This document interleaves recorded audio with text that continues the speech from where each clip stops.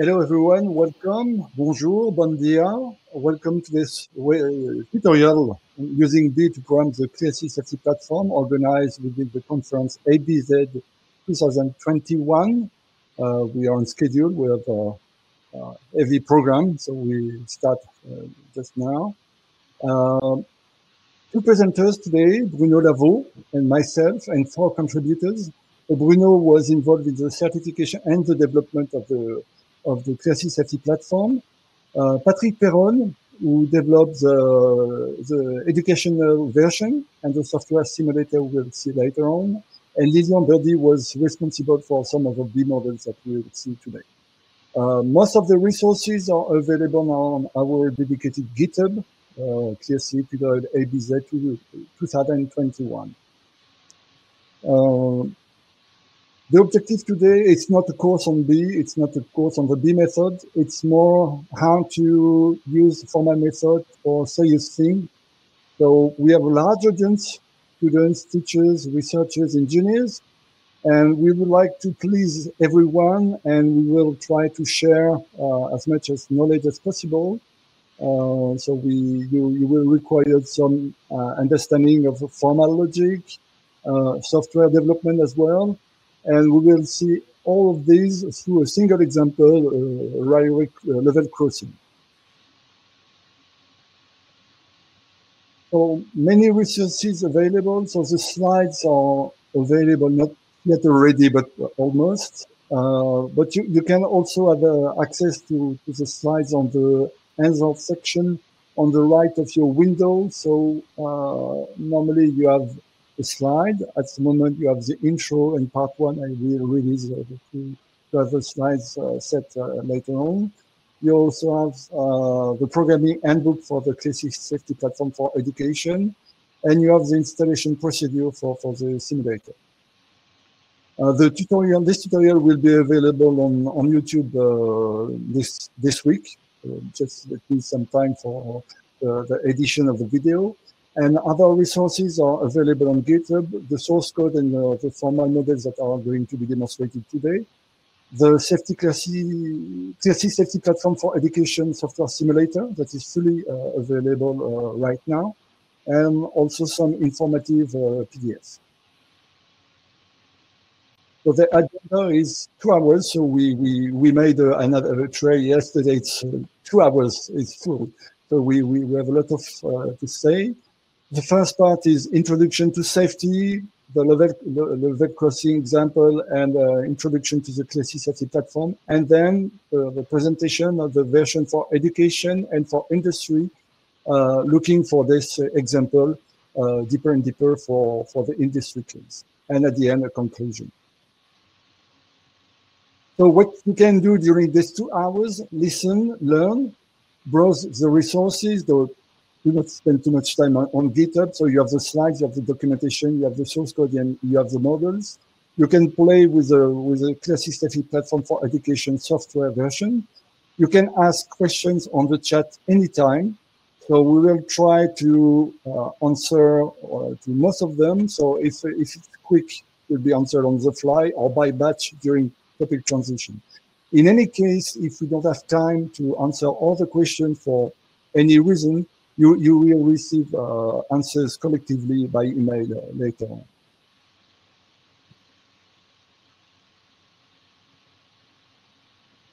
So let's move to part 1.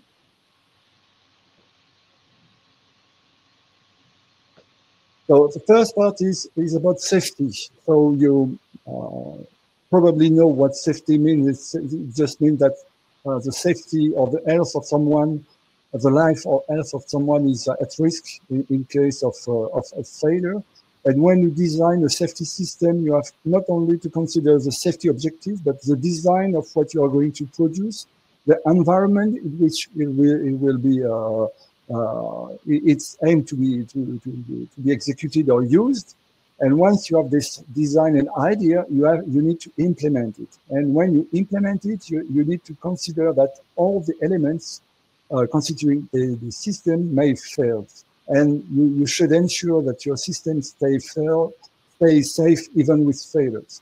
And so at the end, you have to provide what we call a safety demonstration, that you need to demonstrate that there is always a risk, but the risks are kept below a threshold. So this is the story. And so we have different domains: trains, planes, cars, nuclear plants, etc. All these domains have specific standards, safety concepts, and so on. So, for example, the driverless trains are able to stop, but the planes can't stop in the sky. So you need to put the straits on availability and to have a human pilot able to handle complex situations. The cars, especially the autonomous cars, so-called autonomous cars, need to have a human driving assistant or safety assistant to take back the control of the car in certain situations, and for which the certification is yet not mandatory. And nuclear plants, where depending on the criticity of the functions, you just increase the number of barriers. So different domains, different approaches for the same notion. So the standards are just recommendations. So they are just industrial best practices. You don't have any receipt to produce a safe system. You don't have to follow a checklist saying, okay, do this and do this and do this. You have recommendation, and for all the stages of your development, you have what you can see on the table on the right. You have, depending on the safety integrity level, you have a number of techniques that you need to use. Or so the R is for recommended and the HR is for highly recommended. So nothing is mandatory, if I remember well, or maybe one or two items. And in red, you have the formal and semi-formal methods. So you can use formal methods, but you can use any other combination of techniques to reach this goal. So the safety integrity levels represents the risk that you need to counter. And for example, when you're dealing with level 3, you owe to have one failure every century for one system, and level 4 is one failure every 10,000 years. So it's a very little number, but if you multiply the number of systems by this probability, you have a frequency of occurrence that could be quite often. The safety covers both hardware, software, and environment. So you have to consider specification errors, design errors, programming errors, bad compilation, wrong execution, failing hardware.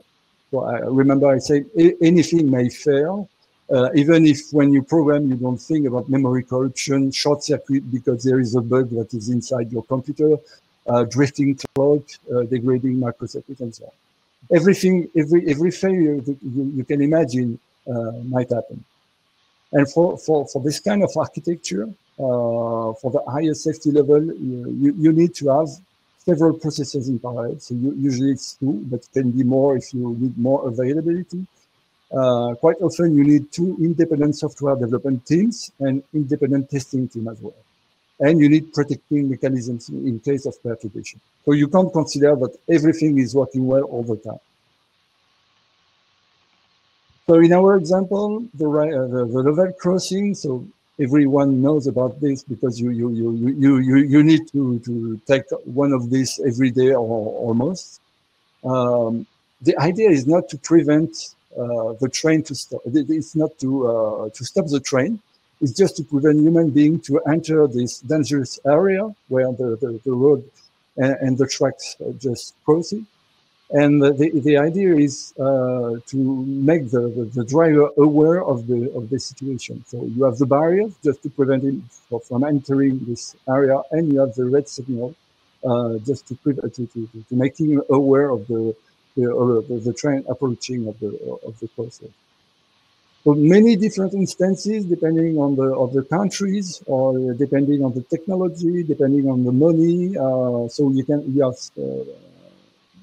level crossing with no barrier. You have single barriers. You have double barriers. Someone with delay just to allow the drivers to escape in case they were just stuck inside between the barriers.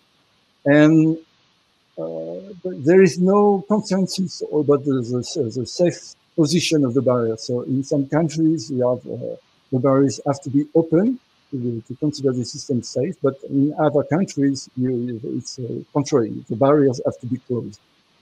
So okay, this is, and just to show you that is very. Yeah, the one. This is something that happened some years ago in France. So there is a truck that is stuck on the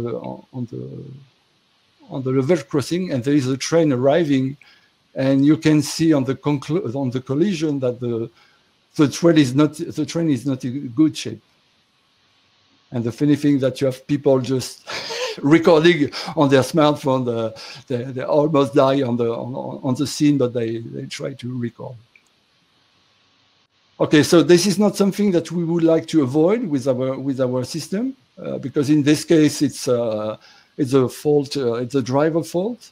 No, he didn't have to engage on this road. He had no room for it. Okay. So this is a view of the system. So it's simplified. So we consider trains going from left to right. So we have two cars, and so we have the road, we have the barriers that should be prevent drivers from entering the tracks when the train is approaching, and the train is detected to approach because we are using sensors. So they are called announcement pedal. So pedal is could be physical equipment. So when the wheel of the train move over this pedal, there is a contact, or it can be a magnetic sensor detecting the axle of the train. So you have an announcement pedal detecting the number of axles that are entering the area, and you have the freeing pedal at the exit. And you can see that if you count the number of axles, you can consider that the barrier is open when the number of axles between the two pedals is 0, and the barriers have to be down in case of a positive counter. So you have an engine to operate the barrier, and you have also a signal to warn the driver. So in our example, we are going to connect our sensors and actuators with the CLEARSY Safety Platform, so PLC that is being presented later on. And the CLEARSY Safety Platform is going to be connected to the outputs through relays, safety relays, because it's mandatory. You can't provide the energy. You can for the actuators. You can just switch on and off the current that is going through relays. So the sequence of events is as follows. An axle passes over the announcement pedal. So you have the red light flashes and the barrier is closed. Each time an axle passes over the pedal, the counter is incremented. Each time an axle passes over the freeing pedal, the axle counter is decremented. And after the last axle of the train has passed, so you have a counter is equal to 0, the red light go out and the barrier is open. It's straightforward. So a different view, decomposed. So before the train enters the area, the counter is equal to 0. So you have one axle going over the pedal. So the counter is going to 1, and the barriers start to close, and the light is flashing. And then you have a second axle, so the counter is now 2, the barriers are down. And then the train, so the freeing pedal is just after the barrier, because what you want is not to have drivers losing patience and going through the barriers, even if they are down. So you need to release the drivers as soon as possible. So the freeing pedal is just after the barrier. And so when the train has moved over this freeing barrier, the counter is equal to 0, and then the barrier is able to go up. So in our example, we have just decided it's our decision to consider that closed is safe. So the consequences for these decisions are the barrier engine I mentioned is used to keep the barrier open. And in case of power shortage, the gravity is used to lower the barrier.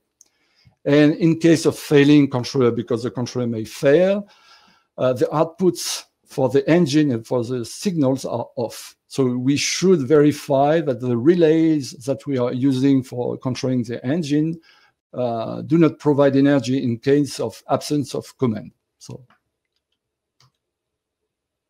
we have also a number of questions or subjects to consider. So we will not answer this question, but just to show that it's not only a question of algorithm that we'd like to formalize and implement. For example, what happened in case of negative counters? Is it possible to have more train access leaving the zone than entering? So many ideas. You can have trains going on the other direction. You can have faulty sensors. You can have a lot of possibilities, or you can switch on your system while there is a train in the middle, and so you're getting negative counter. What to do in case of a train? Yeah, this is the situation. So you have a train between the pedals when the controller is switched on. So in case of power shortage, is it a problem to have a barrier going down while the signal is not on? What if someone blocks the barrier, preventing it to go down? And where to install the announcement pedal, meaning the distance between the announcement pedal and the crossing is quite important. If it's too close, the barriers do not have enough time to go down and the drivers to leave the zone. And if it's too long, the drivers will lose patience and just go through and risk to be collided by the train. So the global picture contains many things, many considerations, not just an algorithm to control this barrier, system, environment, procedures, traffic, human behavior, and so on. And so you have, when you go in this kind of system, you have to make a number of hypotheses just to restrict the number of situations you need to consider. So for this, we need a safety computer. So what is a safety computer? So a safety computer is a computer taking inputs, performing a transfer function F, and modifying outputs and iterating. Okay, and F is a special; it could harm and kill people. And a safety computer is a computer able to check if it is able to execute the function F properly. So it's a checkbox or the red cross, and to adapt accordingly. Accordingly means that if it's fit, just execute F, consume inputs and provide outputs, and if it's not fit, just do nothing and deactivate the outputs. And so what are these checkbox and red crosses? For example, red cross is if the memory is corrupted, meaning the data, the program, the register, if there is incorrect computation, meaning, for example, that your macro processor is not able to perform an addition in some situation. If you have an incorrect timing reference, so if you want to wait for 1 second and in fact the clock is going slowly, and you are not measuring 1 second but 10 seconds. So you need to be sure that your timing reference has some properties. And if you have some incorrect output physical status, so in case you are not able to command the outputs, so you can modify a variable in memory that is supposed to activate some actuator, but you are not able to modify the status. In this case, you need to be aware of the situation. And if everything is okay, well, if there is no problem, then you can go and you can execute F. And that verification involves both hardware and software. So some history about the CLEARSY Safety Platform. So it started in 2016 after 10 years of experience developing C4 system with PLCs or automatons. So it's special computers, safety computers used in industry. So 2016, we started a R&D project called L-Ship, low-cost, high-integrity platform. It was a collaborative project with the French Railways, SNCF. And we started to invent the CLEARSY Safety Platform for education. Following this, we organized a number of tutorials in Brazil. Thank you, Marcel, Valerio, for your help. In Canada, in France, Italy, Portugal, and UK. And we released the CLEARSY Safety Platform for education in 2019. And they are used as of today in university and engineering schools in France and Italy for master 2 classes. And at the same time, so it's a red part, some of the building blocks were used in systems that were certified in Brazil, in Sweden, and in North America. And from this, and when we got the CLEARSY Safety Platform ready for commercial, we started to invent the CLEARSY Safety Platform for industry, meaning just being able to use it for safety critical systems. And so it finished last year, and we got the certificate, SIL4 certificate for the core safety platform computer that we will see later on in January or March of February of this year, February. So what is the CLEARSY Safety Platform? It's a safety computer which implements the verification, your green checkbox and the red cross. The idea is to save time and to allow less experts engineers to develop, because as you can imagine, you have to consider a lot of aspects of your development and not just programming your algorithm. And one of the other specific of this approach is that we are using B, the B method, to obtain defect-free software, just to avoid a lot of testing. But there is no magic. So you need a software specification, of course. If your system study or design is incorrect, the safety is not ensured. If you decide to close the barrier, but in fact you need to open it or to break a train or something similar, if the specification is incorrect, the safety is not ensured. You need to have some electronic skills for interfacing with the external world. And what is really important is F is not safe just because you are using a safety computer. It's not because it's safety ready that your function is doing right. And so the main summary for this is execute the right F and execute the F right. And this requires a lot of different skills for achieving this. So the main principle for the CLEARSY Safety Platform are F is a proof B formal model. This is one of the main aspects. The F code is generated automatically from the models. You have two identical microcontrollers to execute several diverse instances of F. So we have been asked several times, well, is there any need to have diverse microcontrollers? It's not required by our safety demonstration. We can afford to use the same microcontrollers to reach the highest safety level. And the power that is available is around 80 million instructions per second. And there is a continuous behavioral verification for this green and red thing. So the architecture starts from the F specification in whatever language, and the entry point for the compilation truth chain is B0. So B0 is the implementable part of the B language. So it can be obtained through a fully developed software in B. That is a preferred because, again, in this case, you avoid a lot of testing.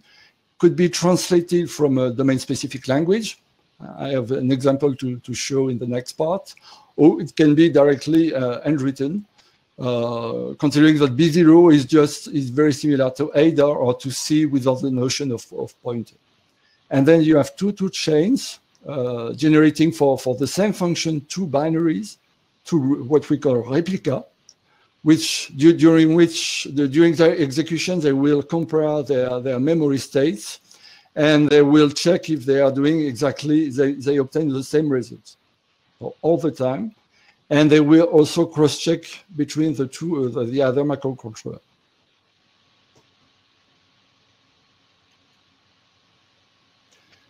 So another view for the software architecture. So you have one main loop that is an infinite loop, which executes F once a number of times.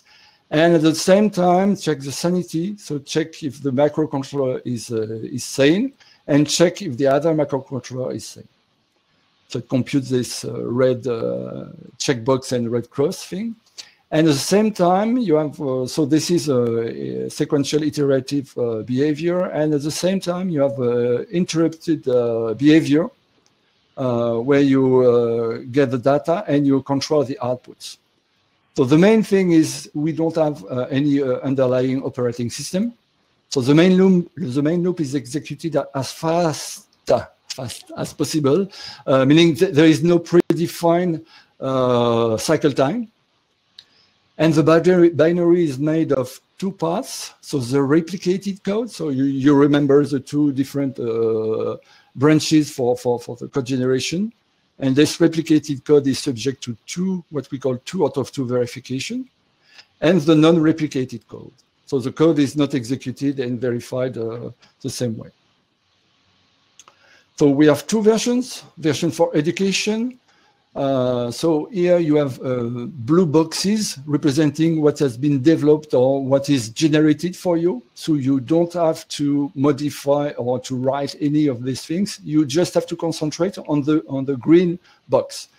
So to develop the function f as a B model only, so the replicated codes, most of the verifications are implemented. And we are using a cost-effective hardware interface just to lower the cost of the board, because it's for education. So we don't need to be as extreme as we are in the industry. And the counterparties cannot be used for real-life safety application because of this limitation. And so you have two versions. One is so we have the IDE plus the board.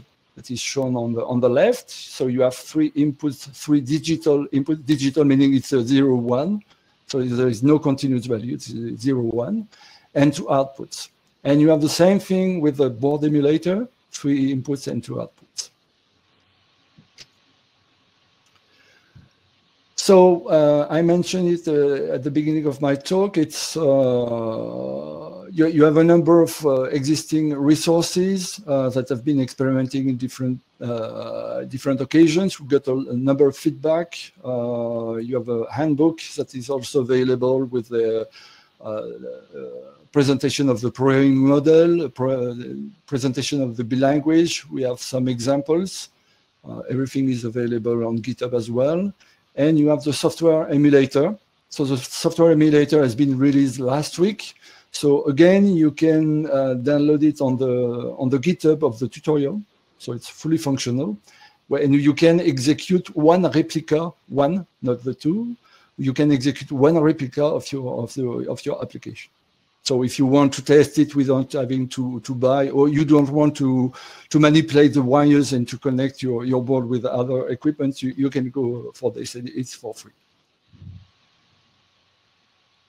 And you have the version for industry. So the idea is to provide more flexibility at the cost or risk of errors, and you have to do more things. So here you have more green. So you can write the F function using B and C. You can program the sanity using existing libraries. You can program the main loop. You can program the data acquisition, the output counters. All the verifications are implemented, meaning that the product has been certified. So everything required is in the box.